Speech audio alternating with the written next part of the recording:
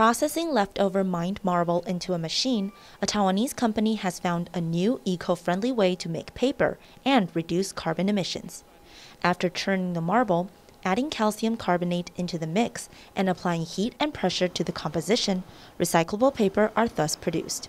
After more than 20 years in development, the company has mastered the technique and can produce paper 10 times faster than traditional methods. 第二代的设备现在它简化了很多可以节省了很多人力，还有机器上面的设备。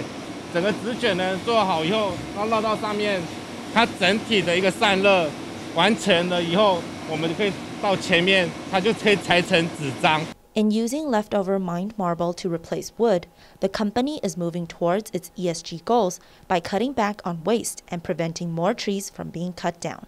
In addition, after tossing the paper away, it will only take around 6 months for it to fully decompose. 我们每一吨的石头纸，它可以减少等值390公斤的碳排。那除了这390公斤的碳排之外 ，CO2， 我们还可以大量的减少空气的污染，还有水的污染。The vice chairman explained that the paper boxes they make today use up to 90% of recycled materials, and 1 ton of stone paper can save 20 trees and 20,000 liters of water.